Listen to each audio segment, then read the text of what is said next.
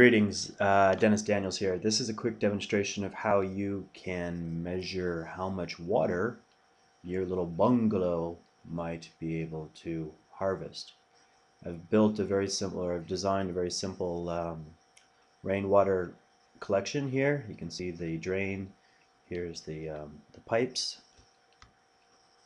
Let's kick it around a little bit. There's the rain barrel. It's a 50-gallon barrel. And you can see it again along the side of the house, and this is from the top. Now when we look at the roof, we might wonder how to calculate this area. So what I did was I just created a matching layer on top of the roof line. Again, this is very simple, but from that I was able to get the entity info, the face, and this layer is layer 0, and it's about 64 meters square, which is pretty significant. So let's take that number and go to your favorite water calculator. I happen to use these guys, Water Cache. They're in Austin.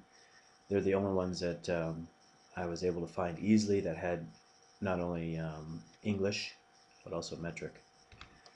So let's go with 64 meters.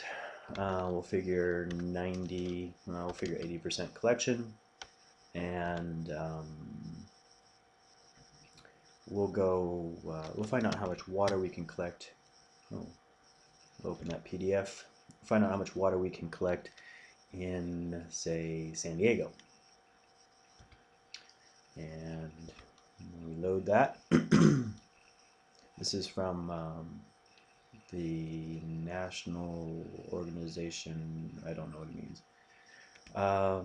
Climate normals. Let's do a search here. Find San Diego. San Diego Lindbergh Field.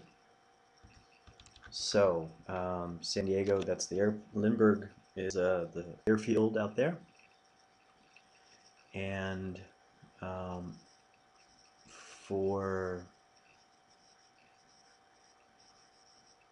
the years, the annual rate of fall in the first quarter is approximately 7 inches, and for the whole year it's about 16. So we take that number, and since we're in metric, what does 16 inches convert to? Let's find out.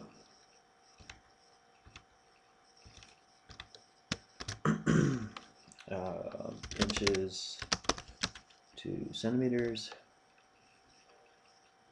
We use our handy calculator. Oh, 2.54. Alright, well, we'll just go ahead and 16 convert to centimeters. Convert. Oh, I have to turn on my JavaScript. And we'll try that again. Convert. So it's 40 centimeters, so it's 400 millimeters.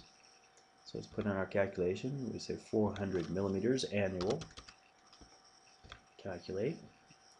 20,000 liters of water. Alright, so let's take that text, put it over here, and then we go back to Tools, Text, and we'll put it right there. Paste.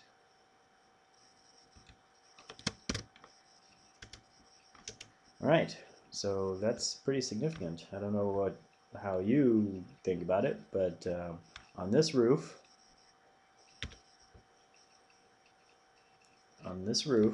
you have the ability to collect 20,000 liters of water per year. Now, you have a little 50-gallon or 75-liter, 100-liter barrel.